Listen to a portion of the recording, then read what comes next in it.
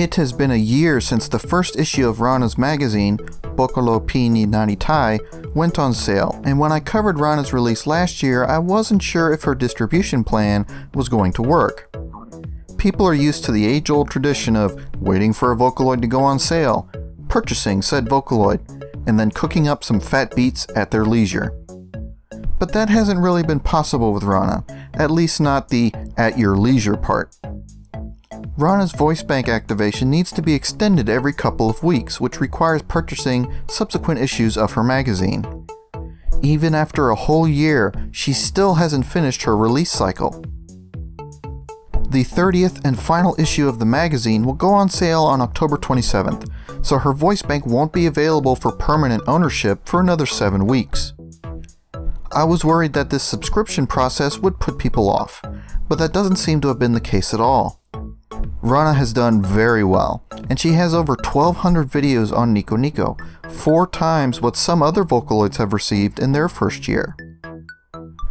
Now, some of you might be thinking that because it only cost a few dollars to pick up Rana's first issue, the high number of songs could have just been the result of people who tried Rana but didn't subscribe.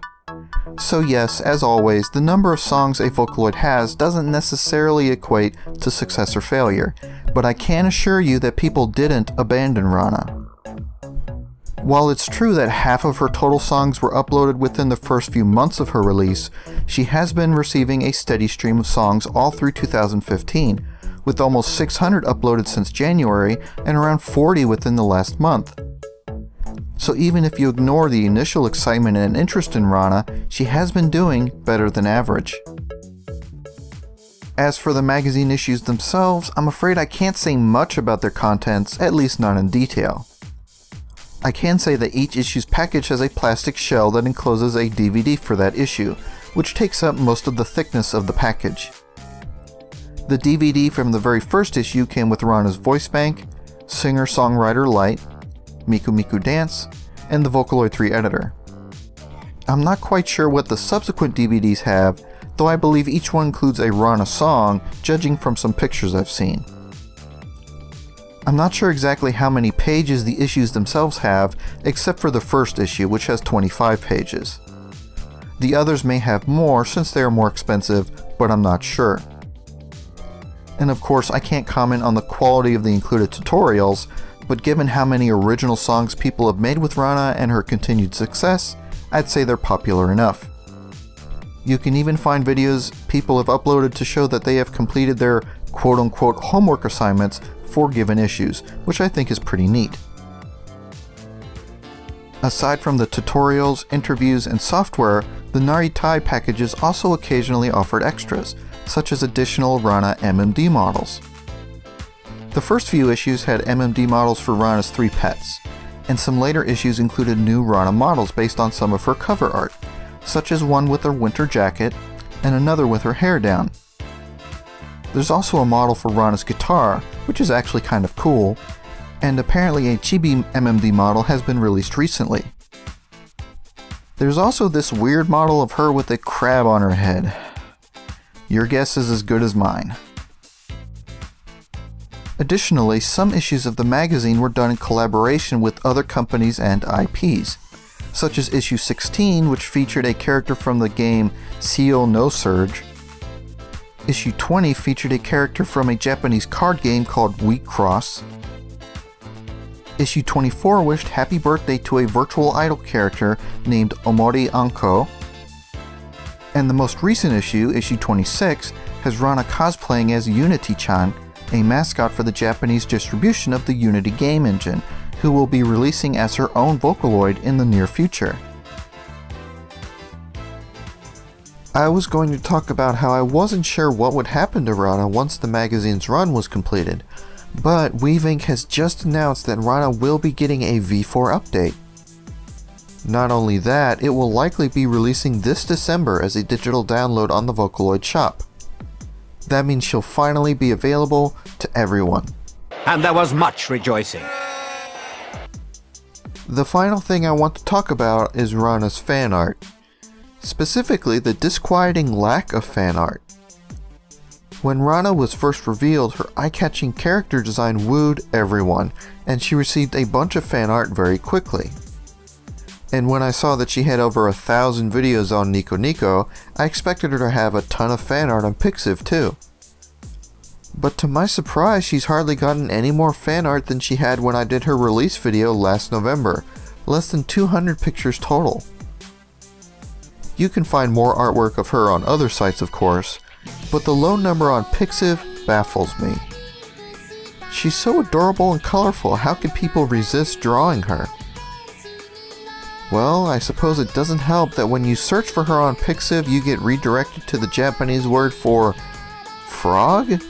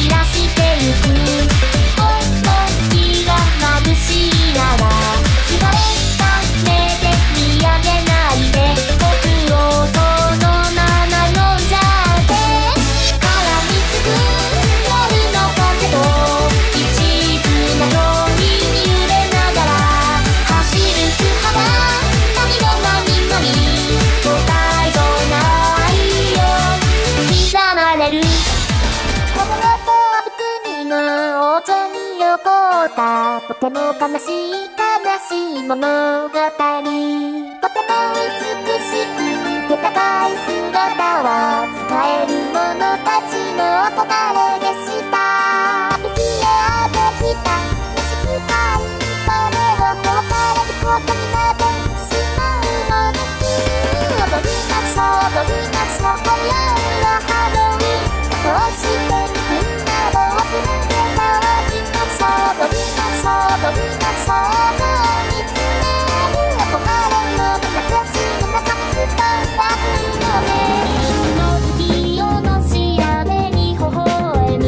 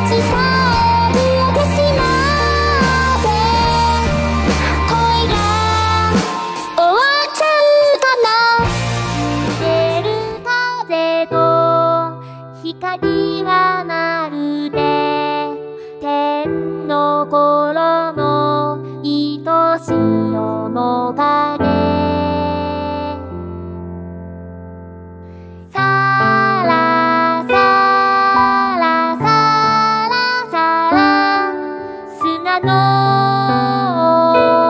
山がさらさらさらさら崩れるようにぬくもり山へと流されて消えて残る涙の跡あるべき場所へと帰ってく愛を残したまま